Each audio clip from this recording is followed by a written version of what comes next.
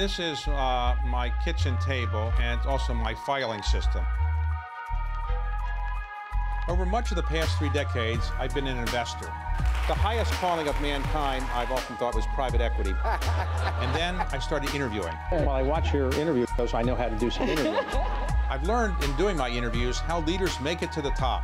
I asked him how much he wanted. He said $250. I said fine. I didn't negotiate with him, and I did no due diligence. I have something I'd like to sell, and how they stay there. You don't feel inadequate now because being only the second wealthiest man in the world, is that right? Sheila Johnson is one of the nation's most successful black female entrepreneurs. She helped to start Black Entertainment Television. Now she's an owner of a major hospitality company, Salamander, and is also an owner of 3 major league sports teams. She's also an accomplished musician. I had a chance to sit down with her recently to talk about her extraordinary career. So right now, if I understand it correctly, you have been a large developer of a company called BET, which we'll talk about shortly, and that was very successful. You now are an author with this book. It's a best-selling book. You also are a philanthropist. You've made a large gift to many places, but in Washington, D.C., in the mall. We'll talk about that in a moment. You also are an accomplished musician, a violinist, and you've started symphonies in this city and in Jordan. And you now are in the hospitality business. So what do you do on the 7th day? Do you rest or? Well, more than anything, I have to tell you, I am in the 3rd act of my life, and this has been the happiest I've ever been. Really? You know. Okay, so.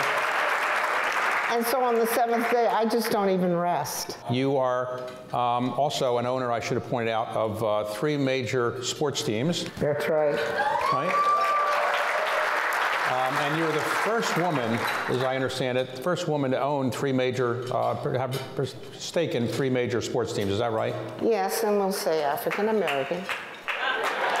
You were approached by the owner then of the, I guess, the Washington Wizards and the Washington Caps about maybe buying the Washington Mystics, which is the women's basketball team. And what did you say? Well, first of all, it was Abe Pollin. He did come to me and Susan O'Malley, and they said, Abe Pollin says, look, I want you to be the face of the Washington Mystics. And I said, what do you mean be the face of? He says, I want you to buy this team. His health was failing. And I have to tell you, and a lot of women can understand this, we never get these opportunities. So that was the first thing that struck me, and I was flattered. I was really flattered. I said, well, Abe, what are the financials on this? And he handed them to me. He says, well, they're not making money. But I was still intrigued about team ownership. So then I called my lawyer, Sandy Ain, and I said, Sandy, I've just been offered a basketball team. He goes, you don't want to buy a basketball team. And I said, but Sandy, if you were offered this team, what would you do? And he was quiet. And I said, you just answered my question. And so I said, I'll be at your office. And I said, I want you to get Ted Leonsis on the phone. And we talked to him, and I told Ted, I asked Ted, I said, I've just been offered the Washington Mystics, and I know that you want to buy the Wizards, and you already own the Caps. And I said, look, I can make you an offer. I said, I would like to buy into Lincoln Holdings, which was what it was then. And I said, I'd like to be the first woman and the first African American. I said, I do not think there's any other franchise in the country that can boast that opportunity. And he says, well, let me go to the other partners and let's see what happens. And that's what happened. So I got it, and I bought into it. I paid the money. So what happened was you were offered a money-losing women's basketball team, and you said, I don't want to just be the face of a money-losing basketball team. I want to be in the other sports as well. Is that right? Well, yeah, you know, you got to be smart about this. Okay, all right. You got to be smart. There's, you know, there's 3 teams that can share losses and profits. Right, so now you're an owner of the Washington Caps, the Washington Wizards, the Washington Mystics. Right. Any more sports teams? Well, let's see. Okay. No, I don't know. Where you are now in life is a place many people would like to be. Did you start out with a wealthy father and mother? And They weren't wealthy. They were middle class. middle class. So you might describe what happened in your family growing up, because you begin your book with a relatively sad, I would say, situation. You might describe what happened in that situation. Yeah, it's a case, and now we're going to go all the way back to the 50s, early 60s. And this is a time when women had very little leverage and control over their own lives. My father was one of 8 African-American neurosurgeons in the country. And that put us in a social status up here. He then decided one night he was just leaving, and he just left us cold. And so my mother suddenly went from here to here in society, in the eyes of society. Her friends left her. It was going on. She literally had a nervous breakdown. And I was coming in, I was working at JCPenney, and I came in, and we found her on the floor in the kitchen in convulsions. And that was a time at 16 years old that I suddenly had to grow up. I had to take care of that family. You were interested in music. Right. And you were an accomplished violinist.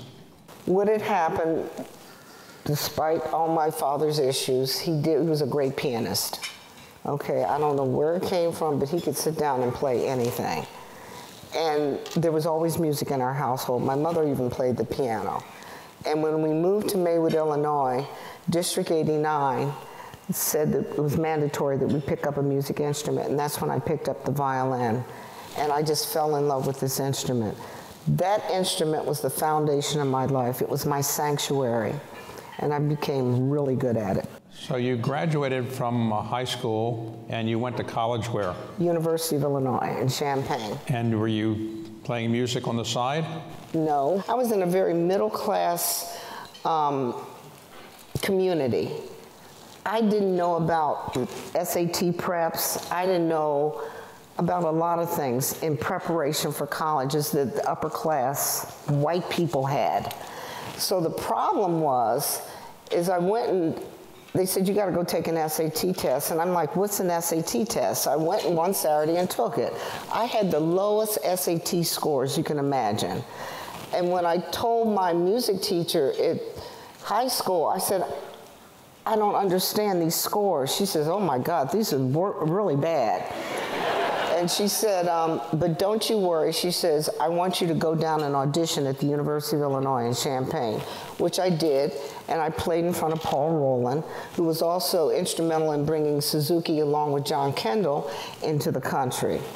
And he says, I'm taking you into this university. I got full scholarship, but it was because of my musical skills that I got in there. All right, so you went there and you majored in violin, more or less? I majored in music, in performance, and music education. Okay, and so you were doing well there, and you expected to be a professional musician? Yes, and I played in the Chicago Civic Symphony and under John Martineau in the Chicago Symphony, and then from there moved to the East Coast, and that's where I settled in this area and started teaching at Sidwell Friends and put together one of the most magnificent middle school orchestras. That orchestra grew. I left Sidwell in '72, took that orchestra and bought a house on Brandywine Street, where that orchestra grew to 110 students.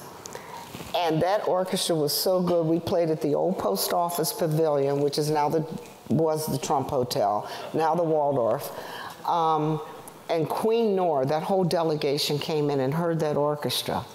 And they went, oh my God. We were invited to Amman, Jordan, to play at the largest cultural festival in the Middle East called Jerash.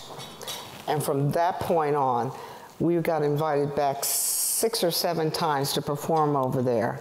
And I received the highest honor in education from King Hussein. Oh, okay. Yeah. So you still play the violin? I still have my violin. I picked up the cello during COVID. Your Yo-Yo Ma give you lessons or no? I wish he would. So you decided to build this hotel in Middleburg, and why did you call it Salamander?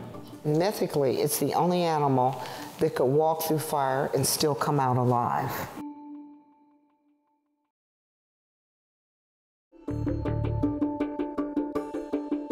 One of the reasons that you became financially successful was a company you helped to build. Yes. Called Black Entertainment Television. That's right. When did you start that company? We started, I can tell you, we went on the air January 25th, 1979. Before that was just getting everything in place. I ended up having to sell my violin, my precious violin, that my parents mortgaged the house for, to pay the rent on the offices. And it was the old American Trial Lawyers building, which is now a hotel in Georgetown.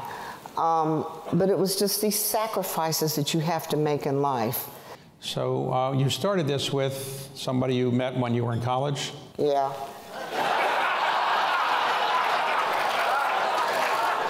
Okay, so what was the concept behind Black Entertainment Television? What were you trying to do? Why was there a need for BET? What you have to understand, BET was born during the birth of all cable.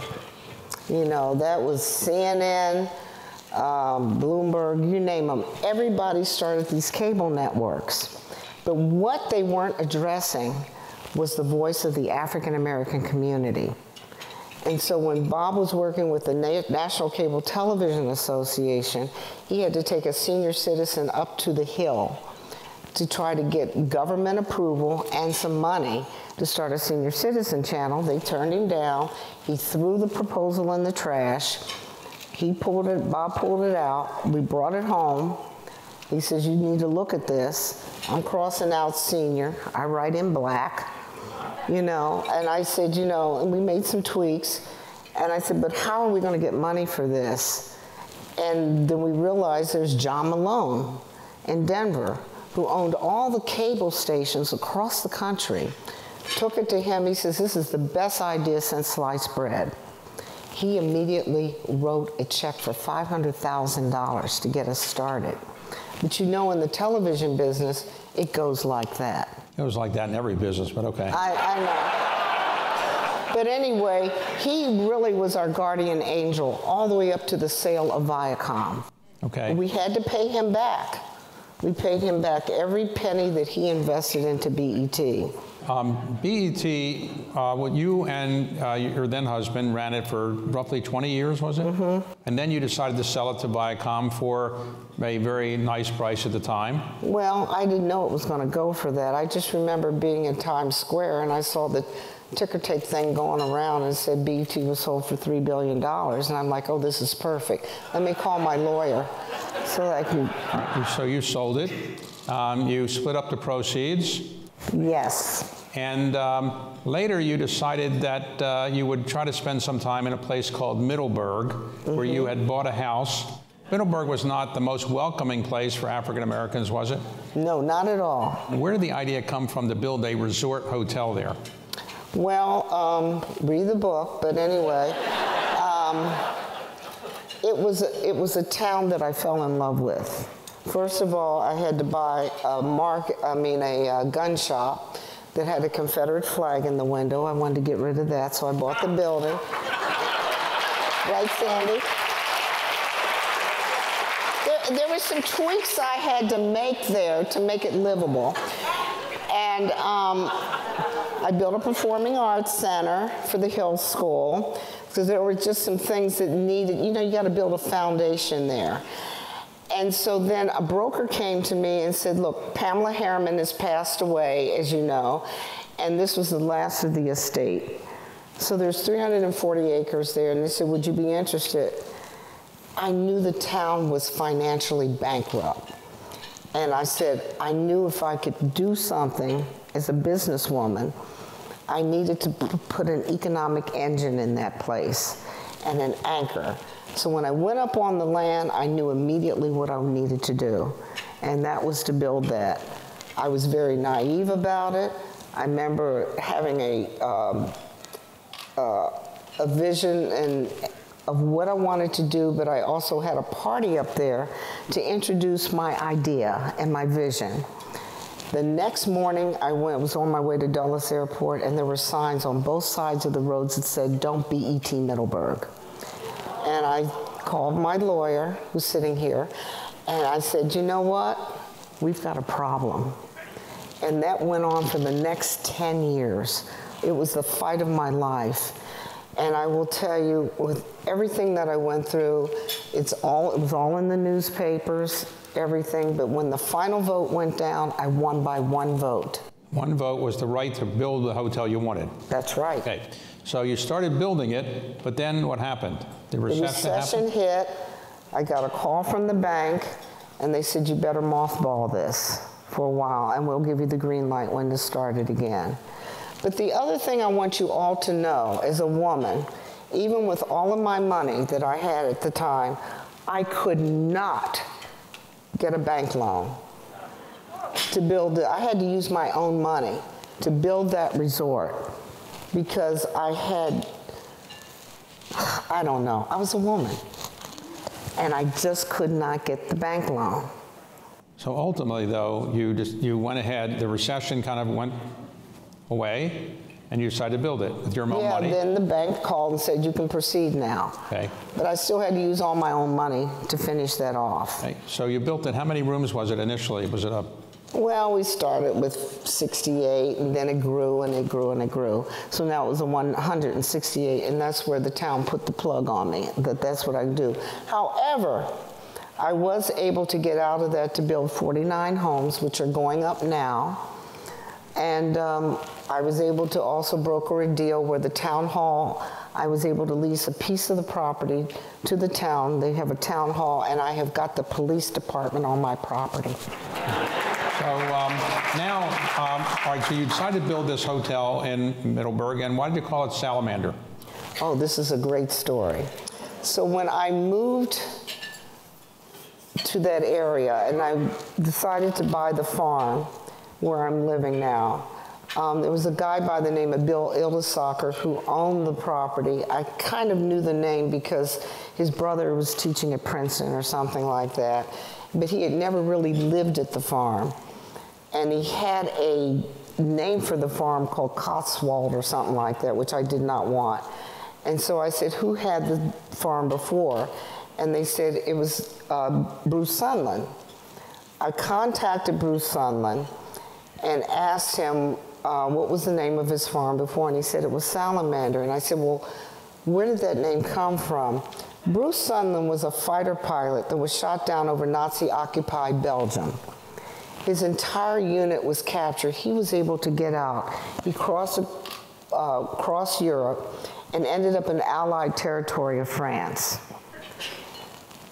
He fought briefly for the French resistance. The U.S. then came to him and said, "Look, we have got to go in, and we have to rescue the rest of your unit out of the POW camp." This is a true story. The story of Hogan's Heroes, that is Bruce Sunland. That was where the TV show came from.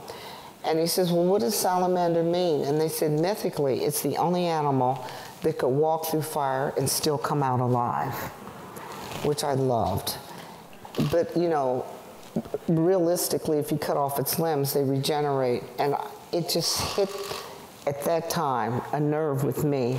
And I said, I need that brand, and I'm going to brand the Salamander. Right, so Salamander was, your original idea was to build a luxury resort there. Mm-hmm. But why did you decide to build more hotels or buy other ones? Was that your original idea, or just to build one or more? No, it's just that after the success of building the resort in Middleburg, and it just took off. You know, they said, if you build it, they'll come. And then after I hired the most exceptional team I could have put together, and they're still with me, and we were so successful with the resort out there, we decided to expand.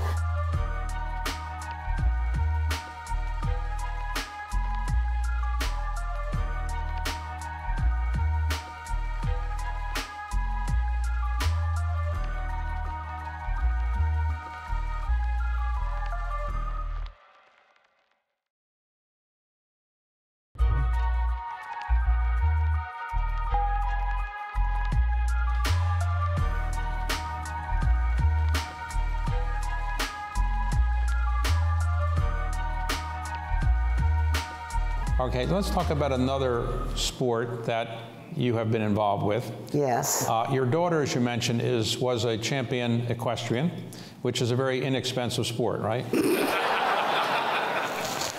If anyone wants to buy some horses, I've got a few there. One time your daughter says to you, why don't you get on a horse and ride? What happened then? Well, we were out riding one day, and then she was saying, Mom, you got to learn to jump over the logs and everything. So we went back into the indoor arena, and she was showing me how to do it, and I don't know whether the horse got stung by a bee or what happened, but I got bucked off, and she kept yelling, let go of the reins, which I didn't do, and the horse stepped on this side of my body, and I could hear crunch. All of my ribs on front and back are broken. And I was in the hospital for a couple of weeks, missed my heart by about an inch. So have you been back on a horse since then? Never. I would never do it. I just laid there on the ground, and the horse kept nudging me, and I just said, God, if you just let me live, I will never get back on another horse again. Well, but you have been helping horses in one sense. There's a stable on the National Mall. Right. That is the stable that the park, I guess park rangers use. The U.S. Park Police. U.S. Park Police use for the horses that they have up and down the mall. So who came to you and said, guess what, we need new stables and you should put up the money? No, as you know, I joined the board of the Trust for the National Mall, and they were giving me the lowdown on you and everything that you've put into our wonderful front yard. And all of a sudden I heard horses in the background, and I said, what's over there? And they said, well, that's where the U.S. Park Police horses are. And I said, well, where are they? I'd like to take a look at it. And they said, you really don't need to look at that. And I know Catherine Townsend's here, and she's going to cut my throat when I say this. But I did go over there, and I said, you know, this is what I want to do. We had the park police in trailers, or whatever you call them. It was terrible. And the horses were really in unsanitary conditions as far as I was concerned, of what I'm used to. Catherine, don't get mad at me. But anyway, I just said, this is going to be my project, and this is what I want to do. So now if you go onto the mall, right, I don't know how many hundreds of feet down from the Lincoln Monument, you see the most incredible stables for these horses, and they're out there. One of my horses, Chief, is right there. Okay. So it was my job to raise I guess it was $30 million to get that thing up. And we did it. Okay. And it is just amazing. Let me ask you, what's next for Sheila Johnson? Are you going to run for office? Are you going to become a cabinet officer, an ambassador, anything? Or I don't know. I'm just going to continue to focus on my company and try to help encourage so many women, and especially young women, out there to really find themselves. I want to read something to you. Okay. To the audience. 16 and a half years ago, it's really now 17, had passed since my divorce from Bob. Exactly half the time we had been together, I was finally free. If I could go back in time and talk to my younger self, I would tell her this: trust your instincts. Get to know who you are before you give yourself to someone else. Believe that you can find happiness and that you deserve it. You're going to be okay.